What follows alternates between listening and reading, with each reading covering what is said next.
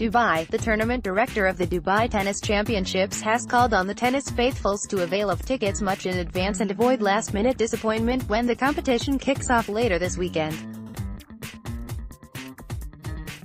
The two-week championships will get underway with the women's WTA Premier 5 tournament with qualifying rounds from February 15, Friday, while the ATP 500 men's event will start the following week till its final on March 2.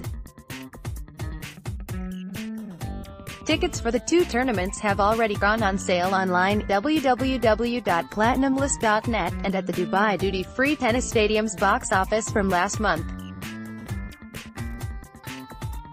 Tahlak, who has been with Dubai Duty Free since 1992, is currently Executive Vice President, Corporate Services while doubling up as Tournament Director. At the end of last season, he was re-voted as a member of the ATP International Group Council, the official body that runs men's professional tennis on a worldwide basis. Now excited to get Dubai back into tennis mode, Tahlak doesn't want genuine fans and spectators to return disappointed when the competition starts. We have gone back to 2014 pricing for tickets this year. That's a huge drop of around 45% for tickets, and I would urge fans to pick up their tickets fast and avoid disappointment, Tahlak told Gulf News. We've got a strong field as usual for both tournaments.